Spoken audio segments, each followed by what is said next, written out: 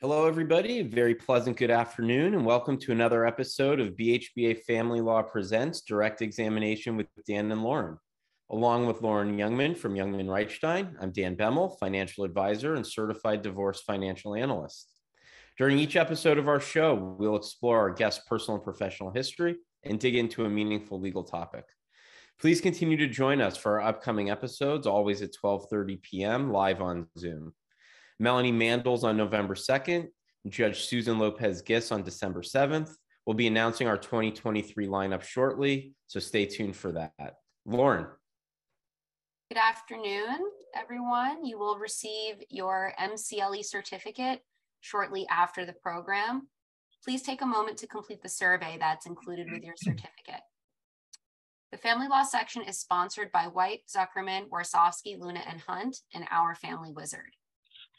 White, Zuckerman, Warsofsky, Luna, and Hunt provides a wide variety of resources to complete almost any project, large or small.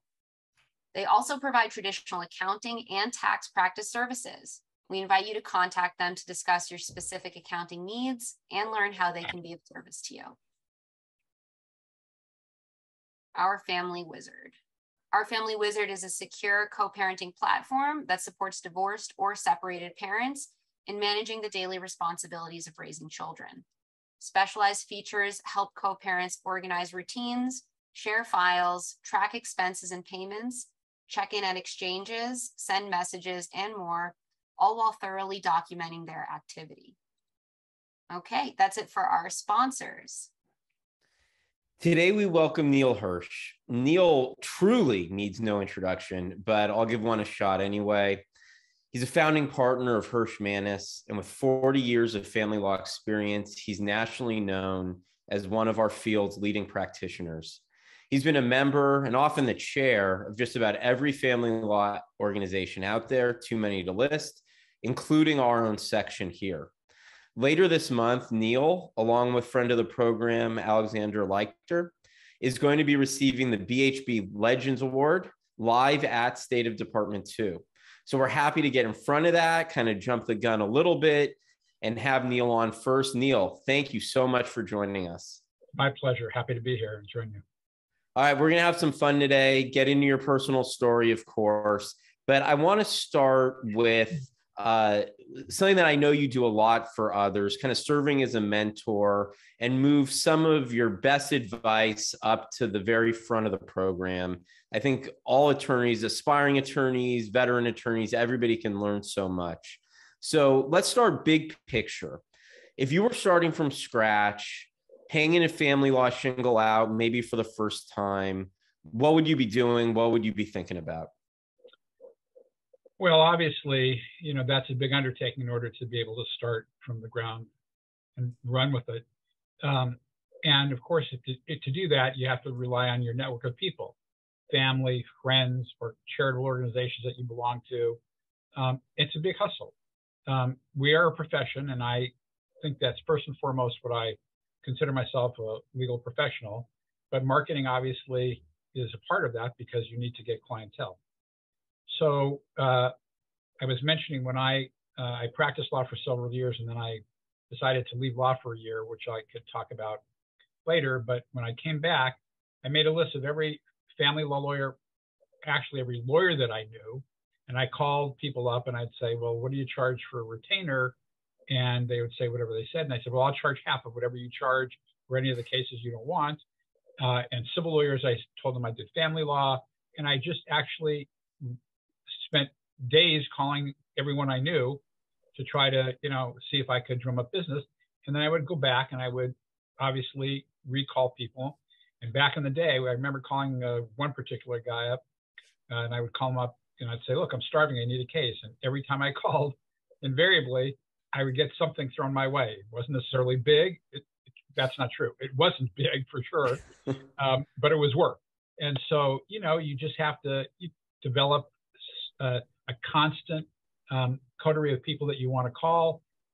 I say to people in my office, I believe in taking every lunch and every meeting that you can. We all have to have a lunch. You might as well try to see somebody and maybe develop some business or friendships during that hour. I tell people to take meetings with every person, even if they don't think they could afford us. because I want a person to leave saying, I wish I could afford that guy or that firm, because they become your marketing tool when they leave you. So you don't have to close every deal with a particular client who you're sitting in front of. You can just talk to these people nonetheless, and that's how it works. Ours is not a business. I also tell people you can't go to a cocktail party when they ask what you do and you say you're a divorce lawyer. Nobody wants to take your card, because if they take your card, their spouse is going to kill them. So that's not how you get business. You get business by they remembering your name, and then days, weeks, or even months later, maybe they'll call you. So it is just a constant, vetting the community for referrals and clients. Besides networking and building relationships, do you think it's important or helpful or necessary to have a partner early on? Well, I didn't. Joe Mannis is my partner and dear friend, of course, one of my best friends. We always say to one another, we wish we would have been partners 20 years before. I would have been a lot richer and a lot happier, because it's been a great run. So yeah, I think that's a great opportunity if you can do it. But many of us can't, and I certainly didn't for a lot of years. But when I worked for people, Simon Taub specifically, he was a mentor who just showed me the ropes, and in ways that were phenomenally helpful to me in my career.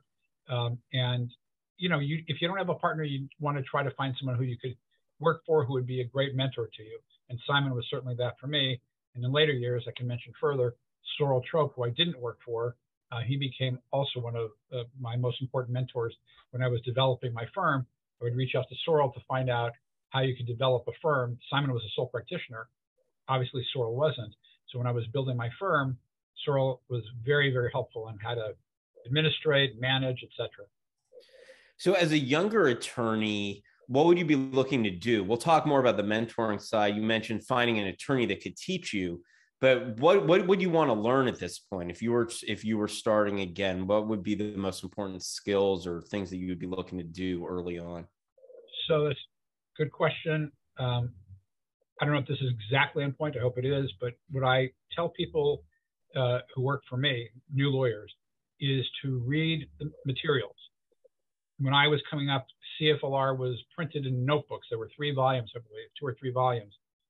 And I would tell people to take those books home and read them like you were reading a novel. Don't ever try to learn it all, because it's impossible.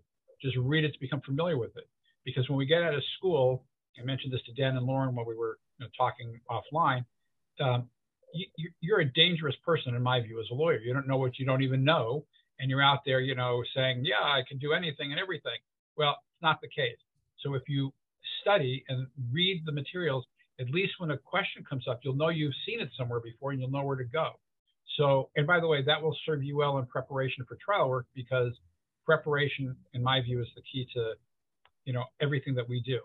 So as a young lawyer, what I would recommend to a young lawyer, that is studying the material as best you can.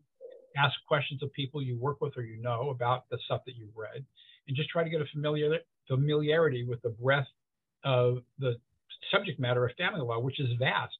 I say to people, family law, which has always been really underrated, in my opinion, until the last many years, it's a different view, but previously it was very underrated. And I think it's probably the most complex area of the law that there is, because it covers the gamut of everything you can imagine.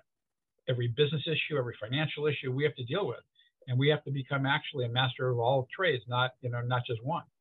So I think it's very intellectually stimulating, but in order to get that intellectual stimulation, you got to read and prepare. So that nexus between learning the law and becoming an expert, a qualified practitioner, and building the business, where is that for you? When would you start trying to bring in new cases versus just trying to soak things up? In my view, respectfully to all these young lawyers out there, you got to do it all. I mean, my legal assistant's been with me for 39, 40 years almost, since the beginning, 35 years, I should say. And back in the day, she did the billing and she did the filing and she did the typing, and there was nothing that we didn't do. It was just the two of us. So there would be nothing to bill if I didn't have a client. I needed to get the client. I needed to learn the law. And, you need to do it all, as we all know who have come up as sole practitioners. And, Lauren has a firm now. I don't know, before you were on your own, you took a partner, but if you were on your own, we all know what it's like. You have to do everything and do it fairly well to get by. So the answer to your question directly is you got to hit the ground running and do it all, in my view. What about more established attorneys as opposed to younger attorneys? Once you've got your feet under you, how do you continue to build a firm and how do you grow? So some time ago, I ran into a friend of mine.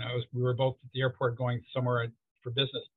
And he said, so why do you keep hustling, And I said then, as I say now, because if you stop, the cases stop. We do not have a practice where we have clients on retainer. I've said to everybody that I know that if I was in the business of having retainer clients, it would be fantastic for me. I don't really regret the choice I've made. I don't regret it, but I have a type of personality I've been able to make and keep friends. So if I had clients on retainer, I wouldn't have to beat the bushes every single day for a new client. When we close a client, yeah, we sometimes get repeat business. They get married again and they come again, but they have to get a new boyfriend or girlfriend. They got to get engaged, they got to get married, and then they got to get divorced. Okay, it's a long gap between here and Tipperary, right? So return business isn't around the corner. So we always have to beat the bushes for new cases. And if we stop, it stops. And I could tell you a story about that too, where I had tell us the story. I had a great referral source, a New York lawyer who came here from New York, and he was not practicing family law. He actually worked in the entertainment industry. And this guy took a liking to me and sent me case after case after case after case. It was great. Then he decided he was going to take the California bar. That was great too. But when he was in New York, he was in a taxi cab and he lost his bar materials, so he couldn't take the bar the first time around. So that postponed the inevitable for a period of time. Then he took the bar, and I thought he was going to go into entertainment law. Alas, to my chagrin, I was wrong. He decided to go into family law. And from the day he said that, my business dropped like 60, 70%. Boom, 1, 2, 3. And I slowed up on my marketing and taking lunches and meetings because this guy was just like, I couldn't even keep up with what he was sending me. And then it was over. He took it for himself, which of course I didn't blame him, but it taught me a lesson that I've never forgotten, that, life can change on a dime. And if we don't keep, trying to develop things, there's a result, there's a repercussion of that. That's me. What I do with the younger lawyers here in my firm, all of them, is we speak to them, Joe and I, to see what their areas of interest are, what their networking groups are, and we try to get our younger lawyers started early and thinking about how they can bring in business. You're not going to be an equity partner in a firm unless you have a book of business. And while we don't necessarily need young lawyers to bring us business, we want them to have that self-confidence. And frankly, I like the idea of having younger lawyers bring business because they're my exit strategy. They're my retirement plan. One day they'll be, bringing in more business than I. And maybe if I'm lucky, they'll keep me around to be an emeritus and, give me a little closet and a few dollars a month. And, I could have a place to go. So it benefits them, of course, and it also benefits me. So I think that cultural aspect is really important. And I have a question on both sides of it. How difficult has it been for you and Joe to build that out, to find and hire the right people to fit that mindset? And on the flip side of that, how do you know when it's not working, when it's time to move on from an associate or even a partner? Well, answering them in order, obviously, over the last almost 25 years we've been together, we've stubbed our toes in making certain selections. It just hasn't been the right fit. But by and large, we have a core group of lawyers who've been with us for a very, very long time, and they're going to stay, God willing, with us. My view, and I think Joe would agree, is first and foremost, we want people who we like and we think we could have, lunches and dinners with and so on, and spend a lot of time because we're together a lot. I've said the office is sort of our sanctuary away from home. And if it's horribly frenetic, I don't allow yelling in this place. It has to be civilized and respectful because this is where I spend a great deal of my time, and I don't want to be in that environment. So we have to find like-minded people in terms of their, their attitude about how their work ethic is. And then, of course, we want people that we think are highly, capable of getting the topic, learning it. And we want, people who are very adept at what they're doing, or eager to learn to become adept. And we look for what we consider to be a work ethic. We don't, there's this topic now about, leaving work early. I forgot what it's called, something quiet quitting. I'm not a fan of that. We don't live in a world where our business stops at 5 o'clock. We need people. We're not slave drivers. I don't like all-nighters. I don't like people to work crazy hours. And again, there's a self-centered and selfish reason for that. I don't want to burn out my good people. If I burn them out and they can't take this anymore and they leave, I've won a battle, but I've lost the war. So I'm not interested in that. So I like a reasonable work schedule, but I like people who know that if something has to be done and you have to work on a weekend or something, we all have to do that. We're trial lawyers. During trial, there are no weekends and there are no nights. We have to exist for the task at hand. So we look for people that we think will fit that ethic. How do we know we haven't reached that mark? I think the question sort of begets the answer. You know it when you see it, and you see it pretty readily if it doesn't work out. So as I said, we've stubbed our toes, but we've been fortunate to see it pretty early on and deal with it, basically. So switching gears a little bit, we want to hear about your personal history and your story. Can you tell us a little bit about what when you first started thinking about law school and what that path was? Well, so yes, of course. Law school was always where I was going to go. I don't really remember when this happened, but I was involved in student government in junior high and high school. And high school was the only class I ever got a D in was chemistry. And my professor, my teacher, would let me cheat on the quizzes. You can get 3 points for just attending. And I never got more than 3 points. So chemistry was not for me. Med school was not for me. I really didn't like accounting. And my dad wanted me to be a doctor, a lawyer, or an accountant. So it had to be one of those 3 paths, right? If I was going to, grant his wish, yeah, that would be it. And by process of elimination, and because I talk a lot, easy. Law school was it. So that I never really varied from it, right from school, from college on, from high school on, actually, I knew what I was going to do. And then when you got there, was it what you expected? Actually, as I was thinking about this program last night, I was going to tell you the answer was I almost didn't get here.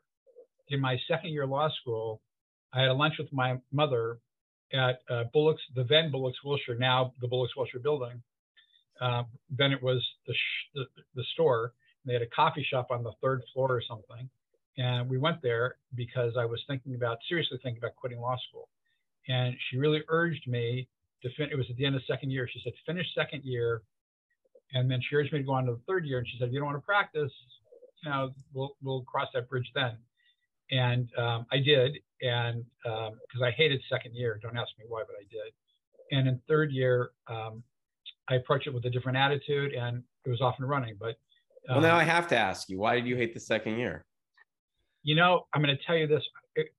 It was for the same reason that I hated law when I left for the year that I left. It was all consuming to me. I didn't have any other outlet, and I couldn't leave it for a minute. I couldn't, when I was asleep, I was thinking about it. When I woke up, I was thinking about it. I didn't have a peaceful moment to myself other than thinking about, corporations or remedies or whatever the classes were that I took second year that I really didn't love. And it was just, it got too all consuming. And I just said, this is not how I want to live my life. And when I left for the year I left, it wasn't really for that reason.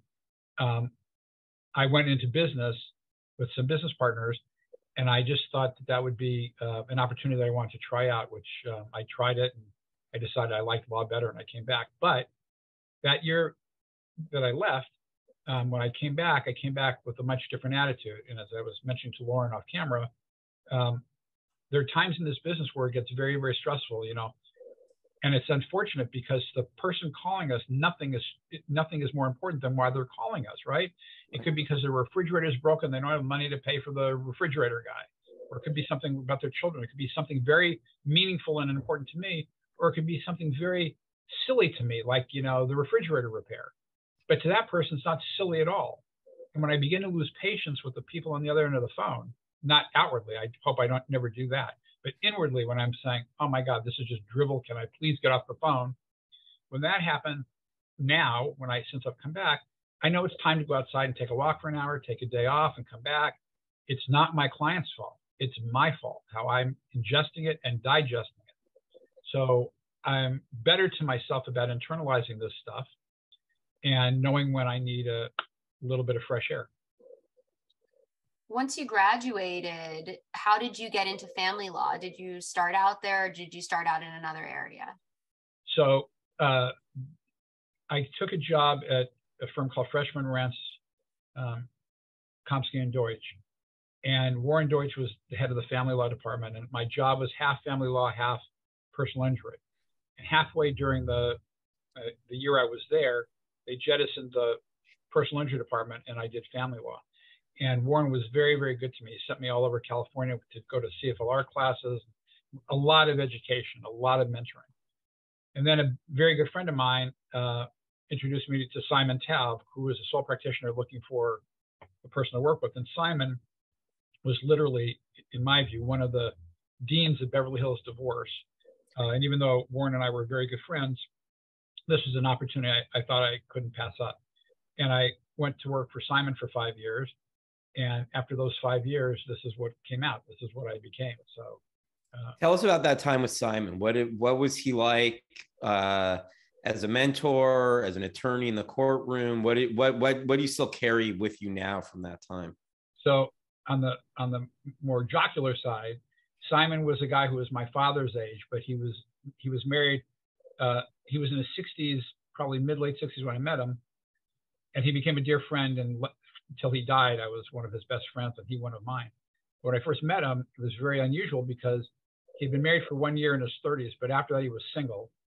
And he would walk along the street with me at lunch, you know, saying, look at that girl and look at that, you know, just very not politically correct kind of comments in today's world. And I was like taken aback because my father would I would hope he thought those things, my dad, but he would never utter them, that's for sure. And so I was like looking at this man, like who's my father's age, hearing this stuff, and was very, very discombobulating. But we became very good friends, not just like a father-son, but he called me his little brother. So that was the personal side. The business side, as I mentioned to you guys when we were preparing for this, it was remarkable because Simon, first of all, he never kept a timesheet. And he didn't do any work during the week except talk to clients and do some reading. And on the weekends, he did all of this paperwork and gave me paperwork. On Saturdays, I would come in and there'd be a stack of stuff on my desk for my assignments for the next week. Usually it was Monday when I came in. He would give it to me. He would do it on a Saturday, lay out what I had to do for the week. So he was a really remarkable practitioner and a great person to learn from. As I mentioned to you guys, whenever I made a mistake, which I'm sure was more than I want to remember, no recriminations ever. He would sit me in his office and fix the mistake. He'd write a letter to the other lawyer. He'd do a pleading. He'd make a phone call, and he'd fix the mistake with me watching how he did it. And then a few days later, he would bring me in and say, now let's talk about what happened and how to not have that happen again. There wasn't one moment in 5 years of working for him and all the years of our friendship that this guy ever raised his voice. I never saw him lose his temper, ever. And which is why he lived to 90 some odd years old, I'm sure, because he just had a remarkable disposition. He loved law more than anybody else I know, other than perhaps Sorrell, family law specifically. And he worked 7 days a week at the office. In the summers, though, he took Sundays off to go to the beach. But that was it. He was one of those old school practitioners who loved it and was so even keel about it. It was amazing. So I learned civility from him. I learned, recriminations don't help. You bring a young lawyer in here and you start screaming at them. Okay, you've lost them, right? They're scared. They don't know what to do. They feel like hell. How is that going to benefit me in my firm? It doesn't. So you got to figure out a way to talk to people so they can get it and understand it. And, I was very, very blessed to have him for all those years. Sounds like he had your back. He did, as I did his, yes. You also mentioned Sorrel Trope. What was your experience like with him, and what did you learn from him? Sorrel, in my estimation, forget my estimation, that's just one person, the family law bar's estimation, elevated family law from something that was not necessarily very, well thought of into a respectable area of the law. That was him. He created the largest family law firm that existed up until, he closed up. He elevated the practice. Sorrel was brilliant, elegant, ferocious in court. I mean, he had it all. He really had it all. And he took an affinity to me, which, that's to my great benefit. And I would call him up when I was trying to build this practice and say, well, how do you handle, 12 lawyers, 20 lawyers, whatever the number was, as I was growing lawyers. And he gave me 2 bits of advice I still say to this day. He said, you have to have a good memory, which thank God I do. Prevagen I don't take yet, but I may when I need it. And he said, you have to learn how to delegate. And those 2 things, he said, is sort of the linchpin. And then, of course, you have to have people that you can delegate to who will execute your instructions and so on. But I remember many a time we would, have lunch at, somewhere by his office, and just sit, and he would help me just with tips on how to grow the firm, which were invaluable. And then, of course, later on, we became very close friends with he and his wife, and we're still close with Linda, his wife now. So he was very, very important to me in how I sort of developed this firm. And by the way, if you look at his office, Sorrel's offices were immaculate. They were beautiful. They were peaceful. Men had to wear coats and ties in the office, which I still think is the right way to do it, although I'm outnumbered by everybody around me, which is okay. But, he was really old school and the most professional, elegant, competent advocate. And then when you're in court, the guy was like a pit bull. And that's he also taught me that, which I know I'm maybe going out of sequence, but here in my office, civility is the word of the day. In court, you have to be civil, but you need to be the most, ferocious advocate you can be for your client. So the personality that you see now is not the personality you see in court. I don't think that's the courtroom is not the place for, sweet, kind, and gentle. So what was it about those firms, maybe, especially because you were with Simon, you were never with Sorrel, but when did it start to percolate a little bit that you wanted to step out, start your own firm? What happened? Where did you start to get business from? Tell us a little bit about the concept and then the execution. Well, okay, so this is, I'm going to shrink this story into a few minutes, but when I left Simon and I went out on my own, Yeah. We've got time. Okay.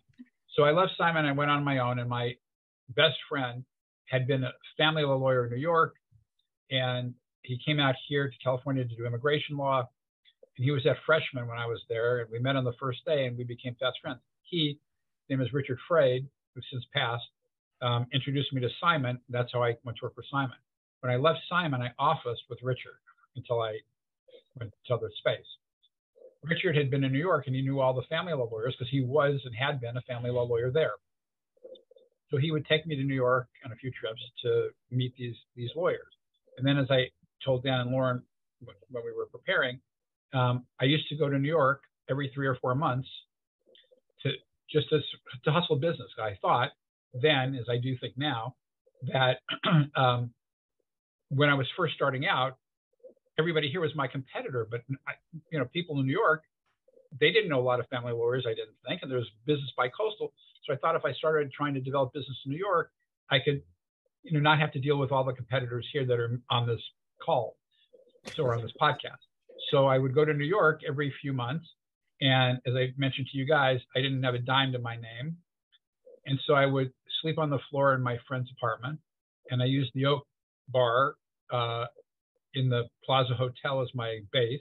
And I would take somebody to lunch, somebody to drinks, and someone to, like an early bar dinner, not a fancy dinner.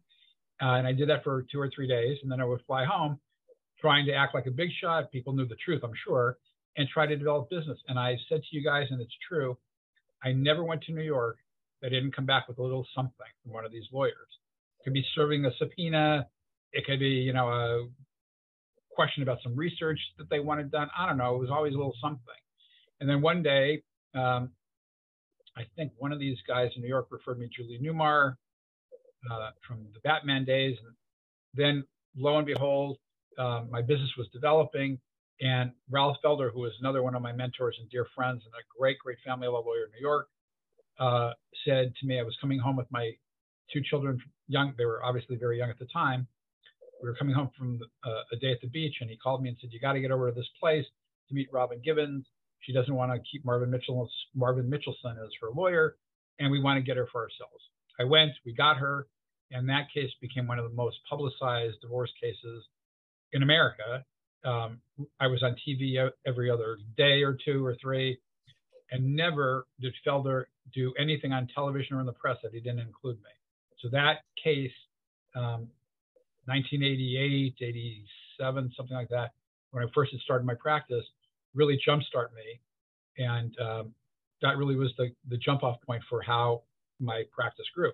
And as I told you guys, the sort of the downside of that case is after the case was over, people would call me up and say, well, I'm sure you can't take my case because it's too little for you. And I'd be saying, no, wait. Because in that case was gone. I needed business. I told you, we all need new clients. I said, no problem. I could take it. And, but, people think that if you do something that's so well publicized that you wouldn't want their case. And as I also said to you, our philosophy here is we treat everybody the same. I don't care if you have $1 billion or $1.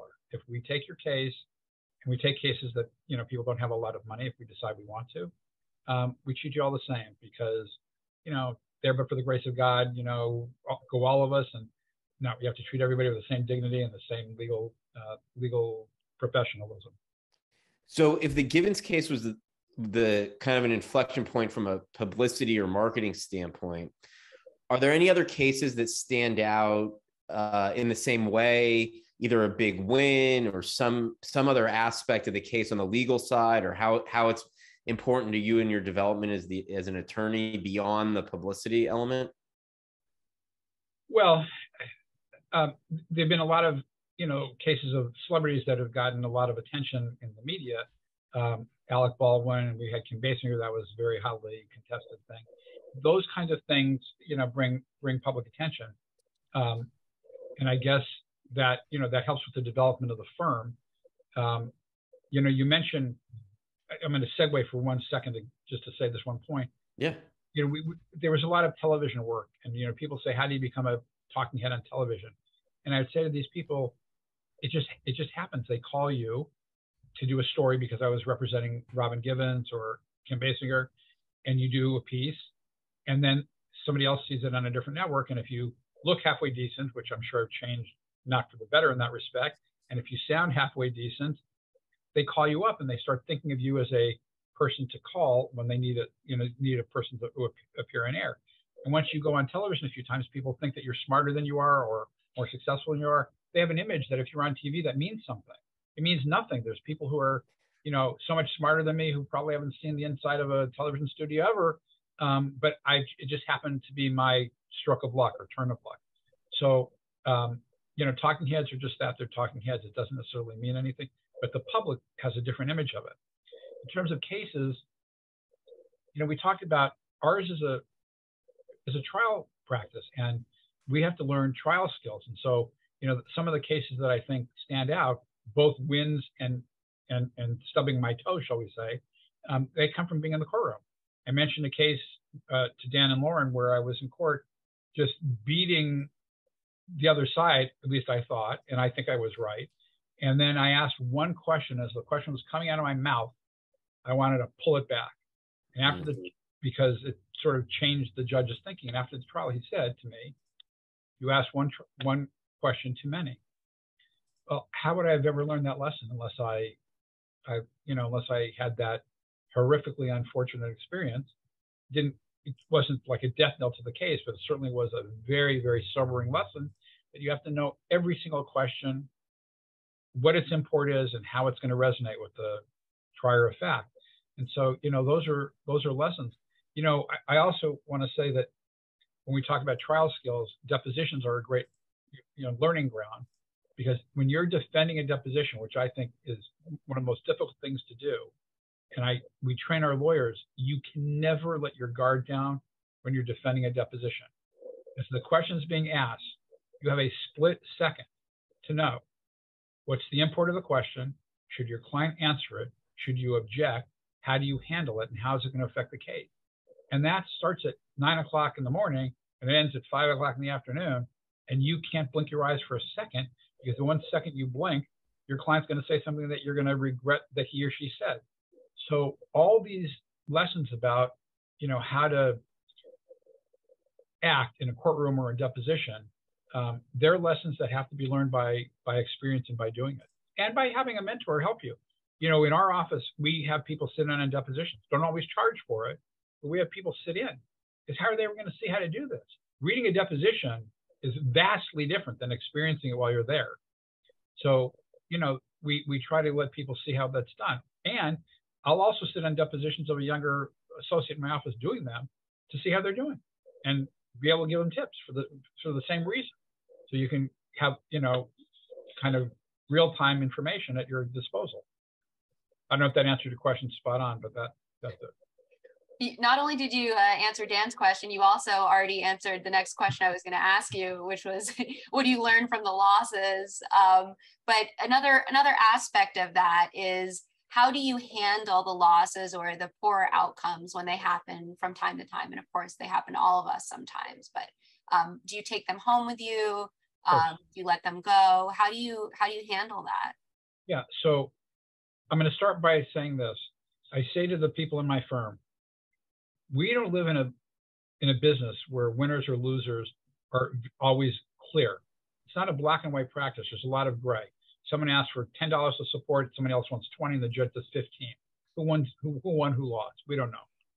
So what I say to people is, if you go in court and you aren't prepared, and you come back and you got a victory, don't tell me you're hot stuff. You were just lucky, and I don't give you any, big credit for that. I'm happy you won, don't get me wrong, but that was just the grace of God. Conversely, if you're prepared and we know you did a great job and you argued as well as you could, and the judge rules against you, you can't beat yourself up, because judges have their own points of view.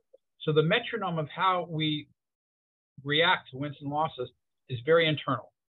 So, and we have to be cognizant of that. Otherwise, every loss that you have, you want to, jump out of your skin.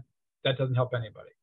So in my practice, in my view, money is fungible. We deal with people with lots and lots of money. And while I'm not saying a loss of money is okay with me, it's not. But a lot of times, if it's money, it's not the end of the world, even to the person who would have rather had a better result. It's still not tasteful. It's distasteful, I should say, but it's more palatable than other areas, such as custody.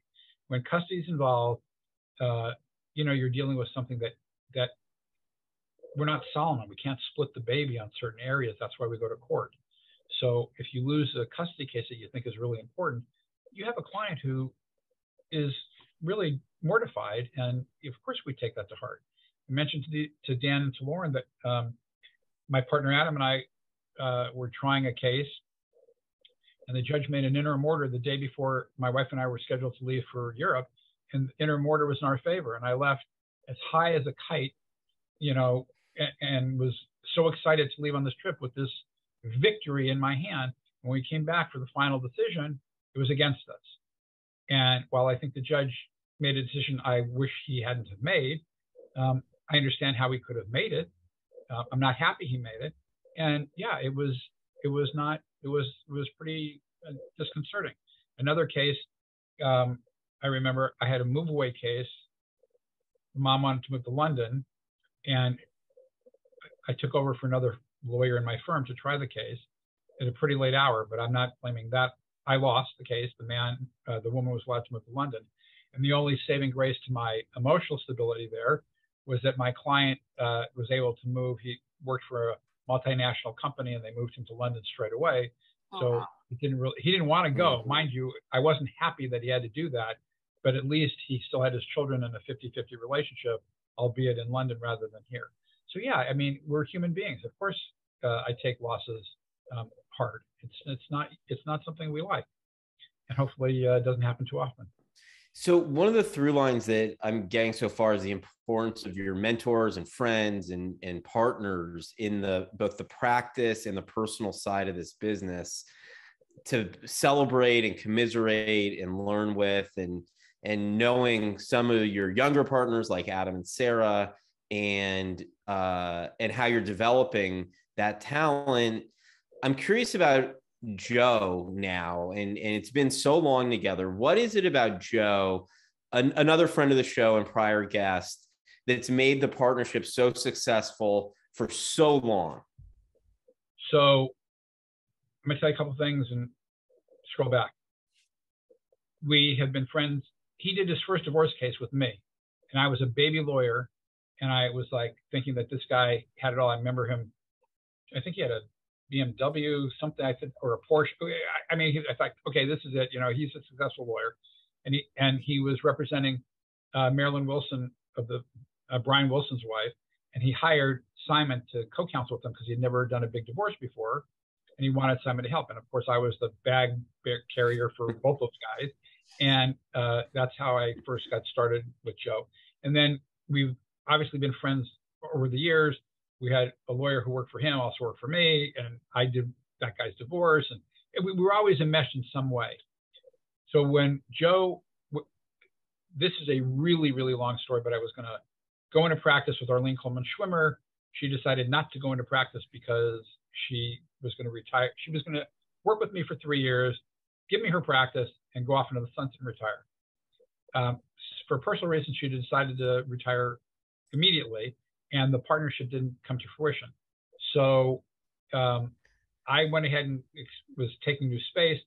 Anyway, I called Joe and I said, might you want to consider, no, I'm sorry. I had hired a lawyer away from him to come to work for my new firm. And I had a drink with Joe to break bread and apologize for sort of rating this person. And we talked, and he said, well, maybe I'd be interested in joining you.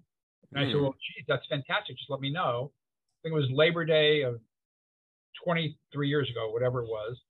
And he said, I'm going to my house in Santa Fe for the weekend. I'll let you know. And he called me that Monday and said, we're partners. And we started 30 days later. We have never had an agreement, a written agreement, just a handshake. He says that we've had 2 arguments. I remember one, except I don't remember what the argument was about. And it was not more than like 5 minutes.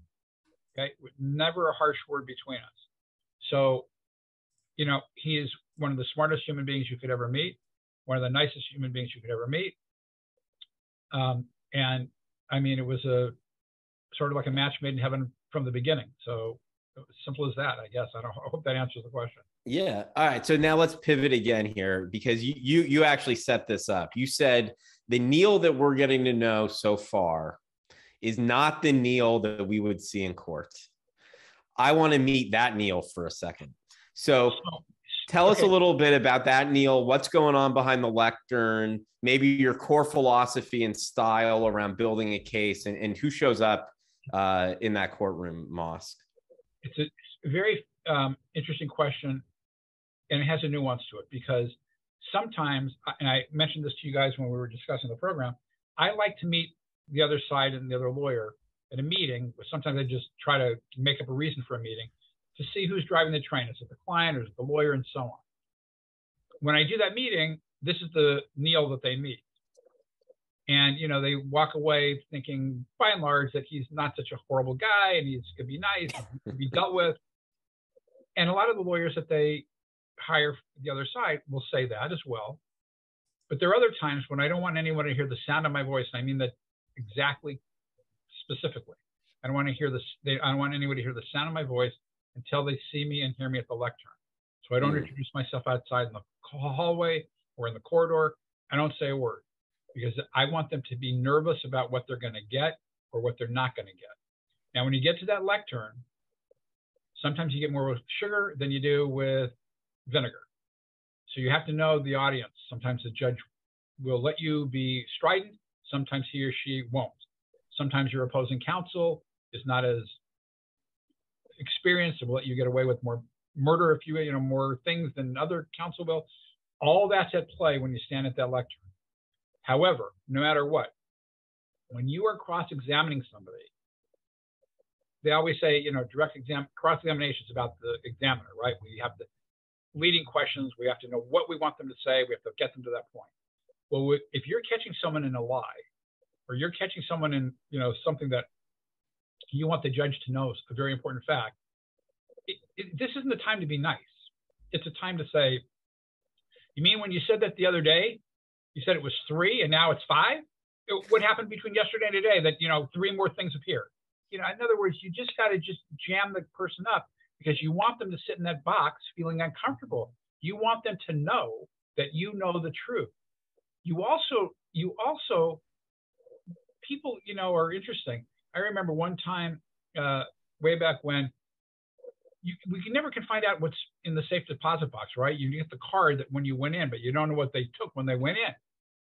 And I remember saying to somebody, I had a piece of paper in my hand. I said, well, when you went in on October 23rd, you took $5,975.22. Just made up the number. And the person was looking at me, and I was looking at them. They didn't know what I knew. They didn't know what I had. And they said, no, that's not right. It was $5,400. Okay, and just whatever the number was. And they admitted something they had no basis to admit, no reason to admit, because they didn't know what I had. I got that person off center, and I got a result that I didn't necessarily expect, but I was glad I got it. So the courtroom is, no, I don't want to be vulgar, but you have to play around with the person's mind in cross-examination when you're in court. I mentioned to you guys before, this in the era where Zoom didn't exist, when you stand at the lectern, sometimes the person in the box will be looking toward their lawyer, not for the answers, we don't do that, but for moral support or whatever. So I will generally move to another place in the courtroom, away from the lectern, to make that person have to look at me, even though they don't want to look at me. Sometimes they don't want to look at my face, you know, they want to see it, and I make them move, right? And if they don't look at me, I'll say, Ms. Youngman, I'm over here. Look over here, please. Okay, so, you know, I mean, I learned this from Steve Kolodny. When somebody goes wide and you say motion to strike, he would always say, and I use this all the time, Mr. Memmel, would you answer, would it be okay if you just answered my question they asked next time? You know, make like, and I know what you're thinking. You're saying to yourself, screw that mother. But, you know, I want you to get rattled. I want you to get, you know, sort of worked up. So courtroom strategy is a whole other thing. There are books written about cross-examination. There's, you know, things that you can really develop in terms of skill set that way. But that also comes through trial and error. So that's sort of the best I could give you on that. When you're approaching a case, do you have a general preference for settlement first, or are you okay with litigating any case? Of course. So, you know, most of us in this field know that in order to get a decent settlement, your adversary has to know that you're ready, willing, and able to go to trial. You know, trials are so interesting to me. Everybody has maybe a different view, but they're stressful because of the preparation, the work that takes to do them. And as I mentioned before, you're working 7 days a week when you're doing a trial. But to me, they're very Zen-like because you get the opportunity to focus on one client, one case, whereas in the office, it's, you know, calls, people, 50 cases in a day, whatever you have to do. It's much, much more frenetic in many ways. And I have a very Zen-like experience in doing these trials. So while I like trials, obviously, settlement is 90% of the time settlement occurs. And there's very good reason for it. When you're dealing with trials, you don't have any guarantee of the outcome. I don't care how good you are. And I say to people all the time, if any lawyer tells you they're going to guarantee your result, go away, hurry away, because that can't happen. So they'll say, well, what are my odds? 99 to 1? And I said, let's say it's 99 to 1. Well, when we walk out of the courtroom, what if it's the 1%? And you say, well, you told me it's 99 to 1. Okay, so you can't have any guaranteed result that you can with the settlement. You also could be creative. Back in the day, I represented Kurt Cobain, and it was a dependency case. And when they wanted to move to Seattle, we had to go through all sorts of creative machinations to allow them to get to Seattle with the DCFS here and there. But because we were able to settle it, we were able to use some very creative solutions that couldn't have happened in a court. And obviously, I mean, that had a tragic result for him. But for the case, you have a lot more flexibility, as we all know, when you're settling a case than the confines of what a judge can do in trial. But yeah, I mean, so the answer to your question is, yeah, I'd like to settle a case if we can, and the clients are happy with the settlement or reasonably happy. But you have to be prepared to, walk into the courtroom and do battle if you have to. All right. I have one more case management question before we transition over to the legal topic in our last few minutes. How do you set expectations with clients, especially as we know, since family law there's a lot of discretion and it's very difficult to predict, what the outcome is going to be in a lot of scenarios? That's a great question. How do you deal with difficult clients? So even a non-difficult client will ask you, the same question, but yeah, it goes along the lines of what I said before. There's no predictability when you're in court. So you have to tell a client the truth. And you have to tell a client that there can be no guaranteed result. That's easy to say, and those are just, kind of precatory words. But then in a particular case, my view is you start 50-50 when you walk into a courtroom. The judge can do A or do B. It's binary decision. But the facts of a particular case, and each different case, will tip that scale. So I could say to somebody, I think you have a good chance of prevailing on it's community property versus separate property, or it's Van Camp or Pereira, whatever you want to say. But we are always truthful with our clients, as I'm sure all of us in this practice are, to tell them that we can't give them a guarantee, nor can we give them odds. And we could just say we're going to do our best on this issue. Now, that's why, a lot of times judges, certainly more so now than ever before, want to see a side-by-side, your position, theirs, because quantitatively, it may not pay to take the risk in going to court. You may be able to bridge the gap when you see the side-by-side, and both sides don't want to take the gamble. So, we try to look at it qualitatively on the one side, can't guarantee it, and quantitatively to see what we're actually arguing about when, when the paper, meets the opposite side, when you do the side-by-side, and maybe that could bridge the gap. But the ultimate answer is you can't ever deceive your client or to, sell them a bill of goods, because that never works. They're going to come after you and say, well, you told me X, Y, and Z. And so what do I need that for? I tell every client who walks in here, you have to leave here thinking you were handled fairly legally, professionally, and financially. If you leave here thinking we ripped you off financially or we screwed around with you professionally, you're not going to say nice things about the firm. And why did I take you as a client in that case? Every client who leaves here is my advertising. So, if I could have billboard on Sunset Boulevard, that's different, but I can't. So each client has to leave relatively happy if the process is going to work. One of the things that you told us that we didn't get to, we talked about fees and how you always, if there's ever an issue with fees, you always just adjust in the client's favor. Yeah. Right. Yes. But let's talk about Marriage of Knox, because that's a new case, came down recently addressing need-based interim fee orders. So let's go Professor Hersh for the few minutes we have left.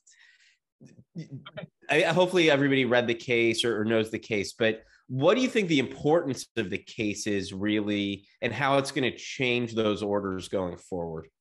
So first, just by way of background, in this case, it's 83 Calip 5th 15. And I'm just reading, so forgive me, I'm looking down. The trial court kept continuing the wife's RFO for temporary fees, ultimately continuing to the date of trial, which precluded her from representation during trial. As a result, during trial, she failed to get a deed admitted into evidence. And that deed would have allowed her to prevail, potentially prevail, on her argument that the husband had transmuted his premarital residence to community property. The Court of Appeals recognized that had she had a lawyer, or had the court explained to her how the deed could be admitted into evidence, she would have had a reasonable probability of prevailing in getting the deed admitted, and thus have a high probability of prevailing on her position on the transmutation issue. The failure to comply, and the failure to promptly rule on her RFO for fees, therefore prejudiced her. The court went on to say that even if the RFO had been denied, she could have filed a new one curing the defects in the original one, which and made a new fee request prior to trial. And therefore, as a result of this failure on the lower court's part, the entire judgment was reversed, permitting her to file updated papers, even though 4 years had passed since the filing of her RFO. Now, why did I bring this up? First, because it's a current case. And secondly, it seems a little incongruous because most of us don't have opponents who are in pro per. I brought it up for two reasons. One, to show us all that the rarefied world we live in is not the world that everybody else lives in, and that we have to be very cognizant and respectful of other people's, legal positions. Every time we go to court and you see an improper, we're very, oh God, another improper, it's going to take forever. But again, as I said earlier in this talk, those people have the same legal issues that, fancy people have with rich lawyers and expensive lawyers, and they need to be afforded the same dignity and respect that all of us want for ourselves and our client. How does that relate to us? Well, obviously, sometimes, RFOs for fees get continued or they get denied. You can't let a stub toe stop you from going forward with what you need to get accomplished. This lady should have obviously pressed her issue further, but of course she didn't know to do that. And it's a little unfortunate in my mind that nobody in the courtroom would have, taken her outside in the corridor and given her a hint what to do to give her a bit of help. Or she didn't reach out to some of the groups that you guys are dealing with, Buhai, Levitt, and Quinn, that we all support, to give her help, because obviously this lady desperately needed it. But not only do we want to have respect for these impropers and have a little more patience for them when we're sitting in the courtroom waiting for our turn, but I think we also want to be cognizant of the fact that, if at first you don't succeed, keep trying and make sure that you get, your matter heard and adjudicated, because in this lady's case, it made the difference between winning and losing. And as the Court of Appeals said, she likely would have won, and won substantially. There was a house we were talking about, and she lost very badly. Anyway, so I thought it would be of interest to the group. Do you think that this case will have an impact on the way that our courts award fees or consider need-based fee requests early in family law matters? I don't think. It's too early for me to tell, but I don't think the judges in our cases are going to give much, do much differently in my mind. I do think, and I don't know who this judge was. I'm not going to say, even if I did, I wouldn't say. And I don't remember what county this was in, actually. I think it's a different jurisdiction, but I could be wrong. Yeah, it was a different. But here in LA County, I believe, at least I hope that's right, that our judges would have sent this lady down to the resource center to be able to get some guidance on what to do. And it's unfortunate that they didn't do that there. I'm not castigating that person, that man or woman judge who was dealing with the case, but I'm just saying it shouldn't happen here. So I think the judge here would have been more circumspect and giving her some direction to help her. Okay, I would ask you another question, but we're down to our last 60 seconds. So everyone will have to study the case a little bit more on their own. We generally wrap up with a couple of recurring final questions.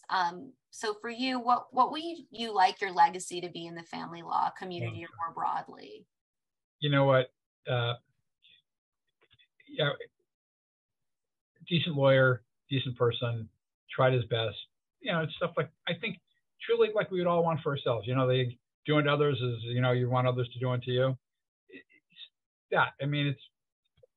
We all are on walk the same earth and the same planet. We should be good and kind to each other and do our best at our job. That's it. All right. That's that. I don't know what more we could ask for you to say on that. Well, thank you so much for joining us this afternoon. We're all looking forward to seeing you receive the Legends Award later this month. I know I'll be there. But that's it for today. We're out of time. Everyone still listening, please mark your calendars and join us for our next episodes at 12:30 p.m. We have Melanie Mandels on November 2nd and Judge Susan Lopez-Gis on December 7th, and we'll be announcing the next slate soon. Thank you to Genna, Kathleen, and Belinda at the bar, the Family Law Executive Committee, which is now led by Erin Gray and Chelsea Stevens, and of course, our section sponsors. Thank you very much. All right. Bye now.